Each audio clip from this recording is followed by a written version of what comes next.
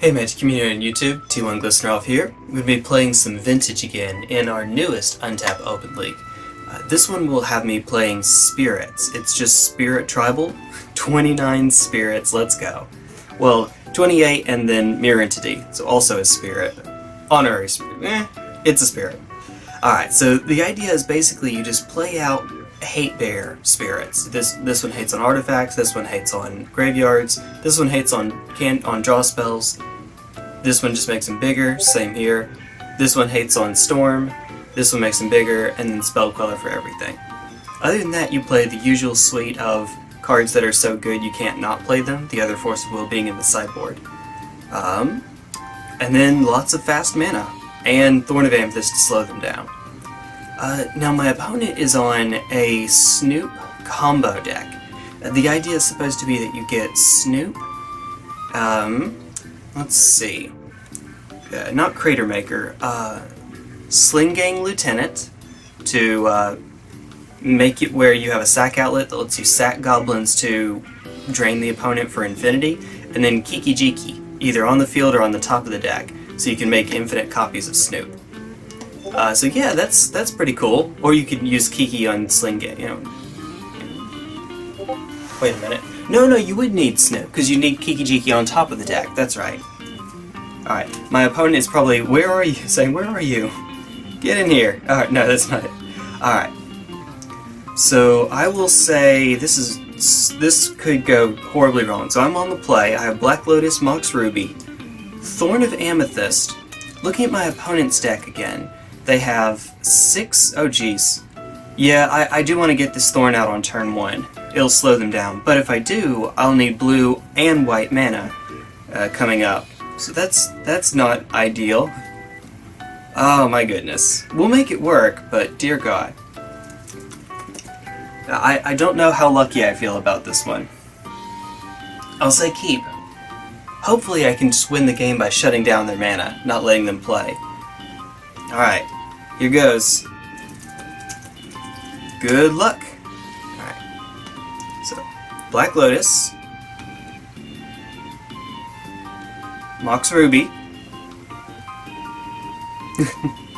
You too. Alright. White. Whee! Alright. And then Spirit, because Spirit is a creature. This is okay. And then pass turn. Now, it's just a 3-1 in the context of this deck. I don't think that it does actual factual anything. Nope, it doesn't. No, it does not. Okay. Land, good.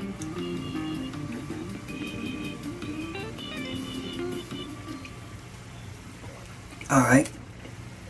Oh, blueberry coffee today, by the way. Alright. Well, that's not ideal. Oh boy. Hit him for 3. Now I have to start worrying about things like Thalia. Certainly a 4 of, for good reason. Oh, I like that art. Containment Priest doesn't matter, but Thalia...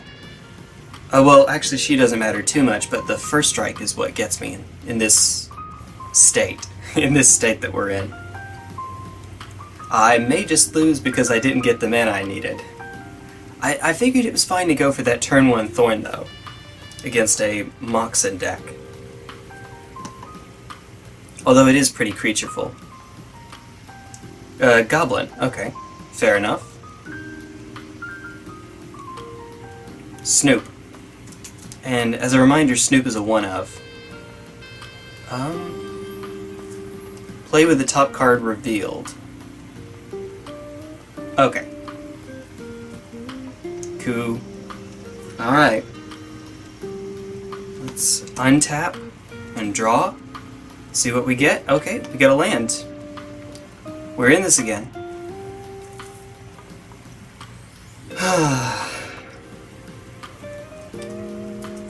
Let's see. Sorceries instance. We're not worried about... I guess we could be worried about Pyroblast. They don't have any black mana for the things I really care about, and Once Upon a Time is out. So it's probably best, I would think, for me to go for the Phantom here. Yeah, let's go for it. Since Spirit doesn't do all that much in this matchup, I think it's fine for me to just go for it. Just jam it. Hit them for 4. Make them block with their 1 Snoop. Itchy nose, good grief. Alright, and then pass turn. Woo!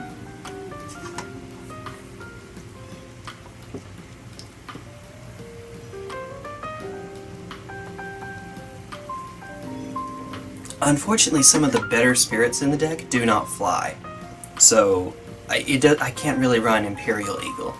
Spirit of the Labyrinth, Eidolon of Rhetoric, Kataki War's Wage, those are the ones that don't fly.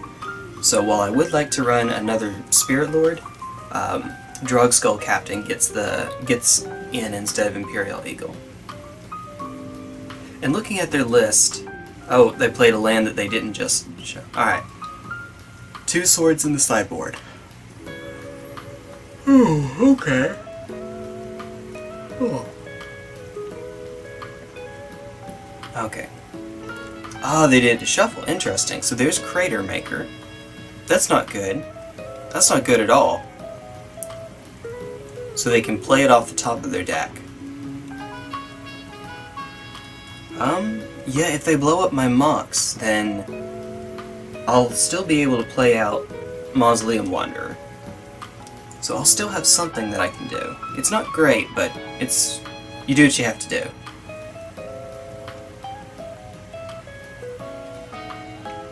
Okay, making it uncounterable. I like that. I can't counter it anyway because of Supreme Phantom. I mean, because of Thorn of Amethyst and Supreme Phantom. Alright. Oh, it is only a 2-2, but it is a 2-2. It can't kill Spirit.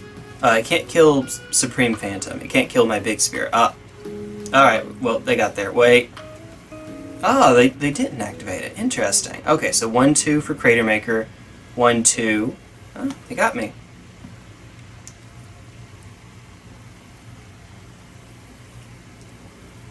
Okay. Oh, and it's Imperial Seal on top. Oh, that's not good. We may be in a bit of a pickle coming up, folks.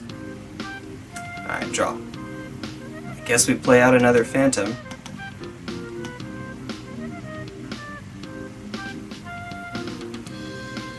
And then hit him. We have to. Boop. Okay, cool. Alright. Oh no. Oh no. And then we'll pass. That's not great. Imperial Seal means that they are only missing... oh wait, but they can't cast it. They don't have black mana. Okay, so that could be a lot worse. Alright. Not even a point in attacking with Snoop here. Oh wow. Yeah, so the Wooded Foothills, let's see, they could have gotten Badlands. They did not. Badlands, Plateau, Basic Mountain, Taiga. Oh, okay. Ah. Huh. Okay.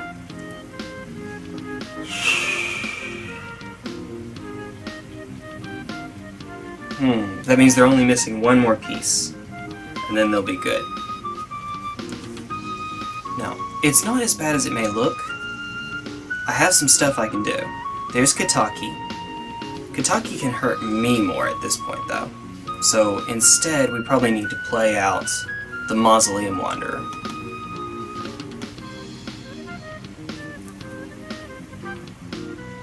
Okay. And then go to combat. Hit them for 1. 1. Alright. Yeah, it could be better. Could be a lot better. Alright. Let's see what's on top. Okay, good. It's just another land. They still don't have the black mana yet. They don't have the black mana for Imperial Seal. They have Cavern, though. Uh-oh.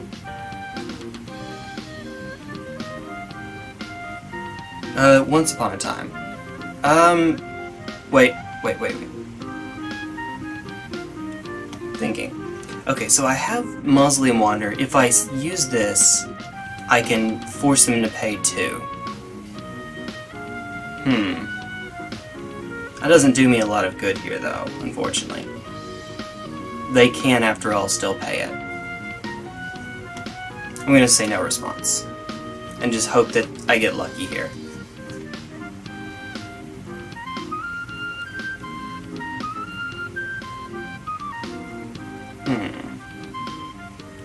Alright. Oh, Goblin Recruiter. Okay, we lose. We lose. Goblin Recruiter is going to put Kiki-Jiki on top. Ooh, interesting. Well, that's already on top. Ah, good game. They have the combo.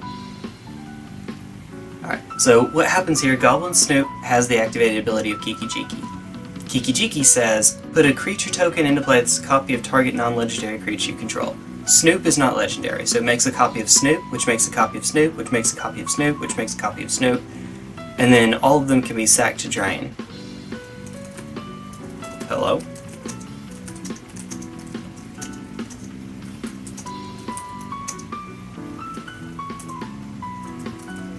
Game 2? Alright, well, that was interesting. That was pretty interesting. Oh, yeah, we'll play another. It beat me to it. Alright, you got that one. And let's see. So, I don't know how much on the one hand, Force of Will would be okay at hitting some of their plan. On the other hand, they have Cavern. So I do need to be careful about that. Grafdigger's Cage doesn't do much. It hits Snoop. It hits Snoop's ability to play off the top, but Snoop is a 1-up in the deck.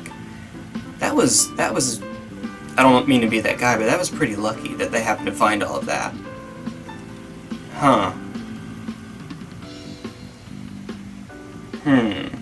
There's actually not a whole lot that I have going for me here. I can bring in another force and just hope that it doesn't matter against Cavern.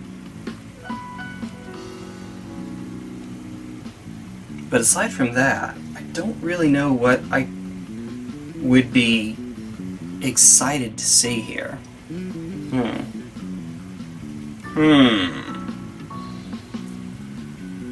Let's see. Okay, let's look at what comes out, what definitely comes out, and that's almost nothing. Even the creatures that don't do anything in the matchup are still creatures. They still matter for that reason. Mental Misstep, I know Swords is coming in. Actually, I probably need to keep it just for that. I probably need to put the other sword, Force of Will, in just for that sword. No, I think we're actually pretty well set the way that we are. Which is unfortunate, especially when you just lost the first game. Okay. Here goes nothing. Alright. Let's see. So I'm shuffled as well. I'll draw 7. Let's see. Okay. This is fine. I get to go land, Mox, Time Walk, land, hold up Spell Queller. Or I could play out the Eidolon and then have Force of Will Spell Queller. Just double checking that I actually know how the combo works. No worries. What I mean by that is that they actually just naturally drew into it. Because after Once Upon a Time, they had Goblin Recruiter, which meant they were going to win anyway. But when they finished resolving Once Upon a Time, apparently Kiki-Jiki just decided, now's my chance to shine.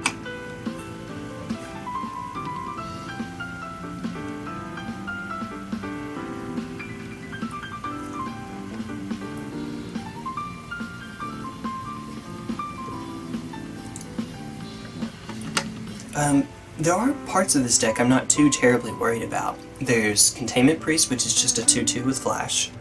That's it. There's Thalia, which is almost completely just a 2-1 first strike. However, if we make it to game 3, then I may be singing a different tune. Yeah, I think it's probably better to go for the Eidolon first. That way, so I'm never realistically going to get into a position where I will have mana to play Eidolon and also to play a Spell Queller in this deck. It's more important for me to just jam the Eidolon. So we'll go turn 1 Time Walk, turn 2 Eidolon, hold up Forceful Spell Queller. If I don't need the Force of Will, then Spell Queller is just free. A wise man once said, it's free real estate. Alright. Ticking down. I'm gonna go out on a limb and say that they don't have any zero mana solutions to Mox Pearl.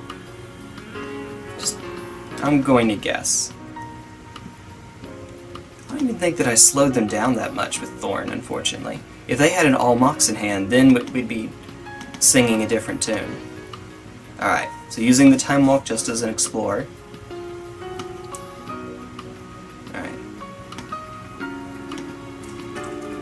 Next turn. Draw? Oh, okay.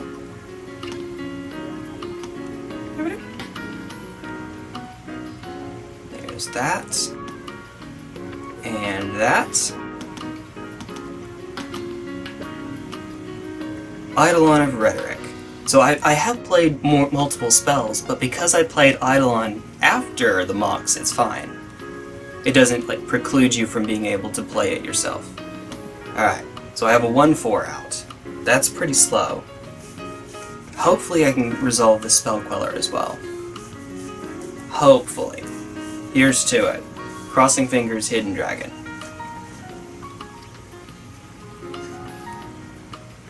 Okay. Vampiric Tutor. Okay. That's actually pretty well perfect. I will be able to use Spell Queller on the thing that Vampiric Tutor goes and gets.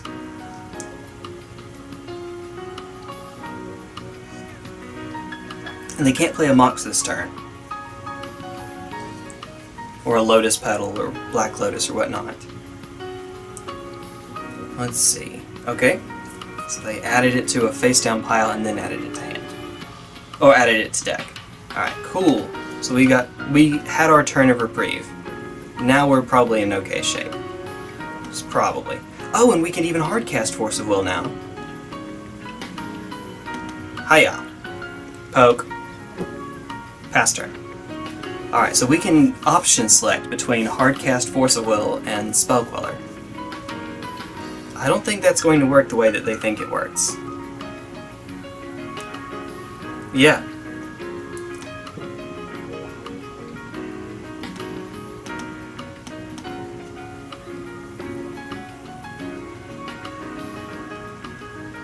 Alright, we can just remember that. That's okay. We can remember it.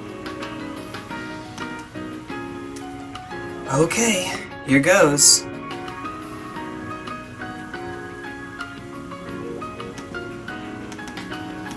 Alright, and we're looking at 3.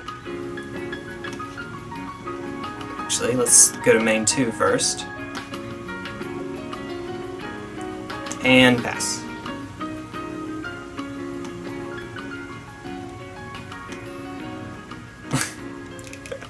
I'm just doing some housekeeping, that's all. Hey, take your time. I'll use that for deck thinning in just a little bit. I'm pretty sure. I'll use it to go and get an island. Basic island. Because they do run... Let's see. Their deck has 4 Wasteland and Strip Mine, so... that might be helpful. A little bit. Okay... Boop!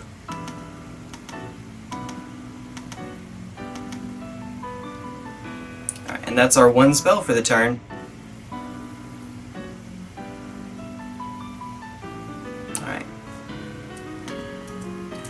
EOT.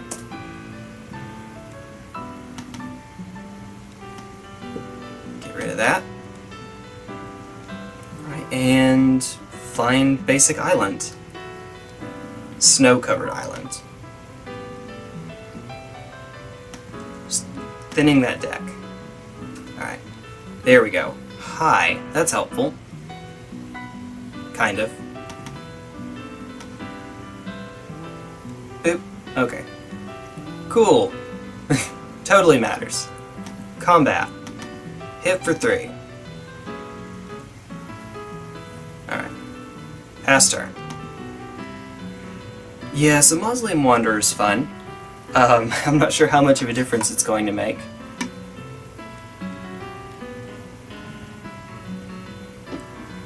I guess we'll find out. Alright, so that's their one spell. Okay, cool. I'll take that. I'll absolutely take that. Combat. Swing for 4. Pass. Don't reveal it until I have to.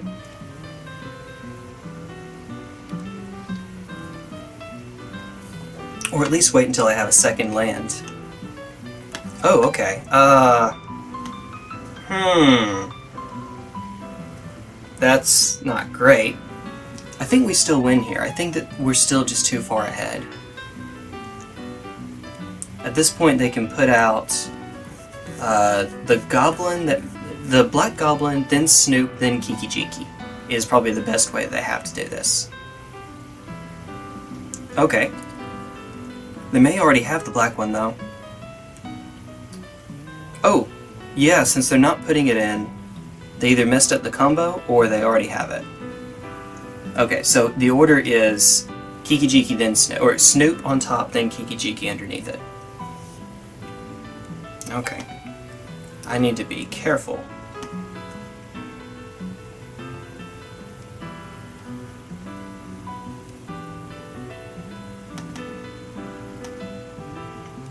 Alright.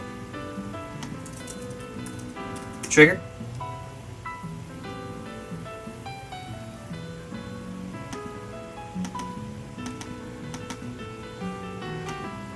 Swing 5.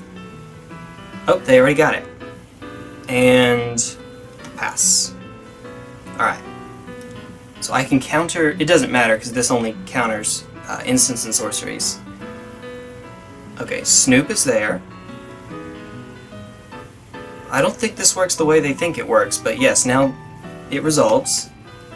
They're still missing the black one. So Kiki-Jiki.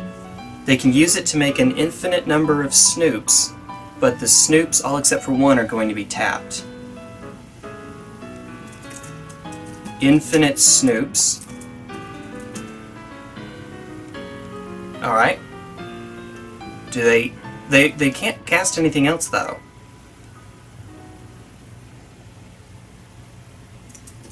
It resolves.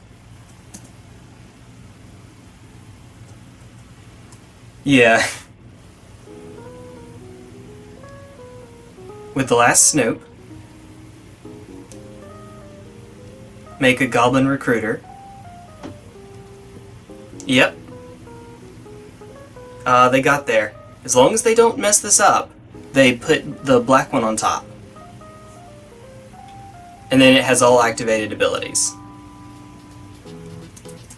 Okay. That's clever. I forgot that they could do it this way, since they already had Recruiter out.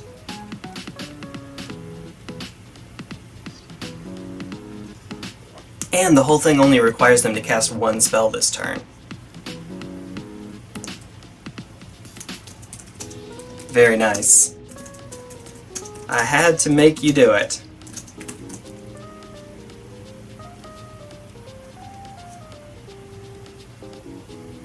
Yeah, unfortunately, so it's not quite Splinter Twin. Most of them are going to be coming in tapped, all but the last one.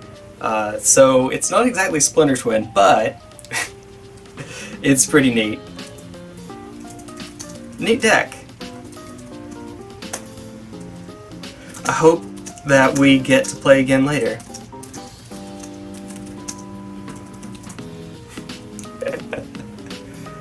Alright, good games. Not the matchup for them, but it was cool. Yeah, this neat little combo here. I dig it. Alright. How did you sideboard?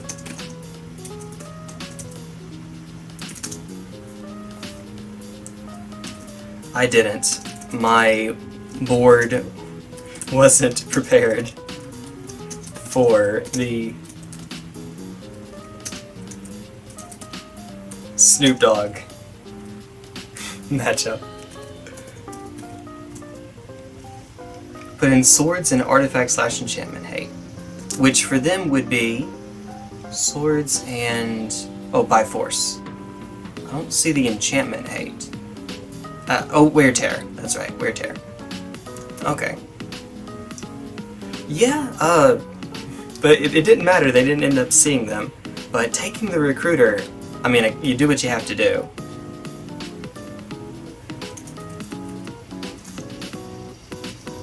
Yeah, there isn't a lot of creature matchup or creature shenanigans going on. I didn't even bring in Moat because the combo doesn't care about Moat, and I'm assuming they're not winning through damage, unfortunately. They're winning through that combo itself. No Pithing Needle either. Oy. Yeah, so Pithing Needle would have been interesting, would have been nice. Often you'll see Sorcerer's Spyglass because the 2 mana doesn't usually matter. You're playing it in decks that run Moxen or Mishra's Workshop, or Phyrexian Revoker. But since I'm running Moxen but no Workshop, I guess I could have done Spyglass? I don't know. Maybe Pithing Needle works better in any case. Yeah, this was fun. This was a learning experience. Alright. There we go. I can spell. Thanks for playing. I don't mean to let him go, but that was fun. Alright, everybody.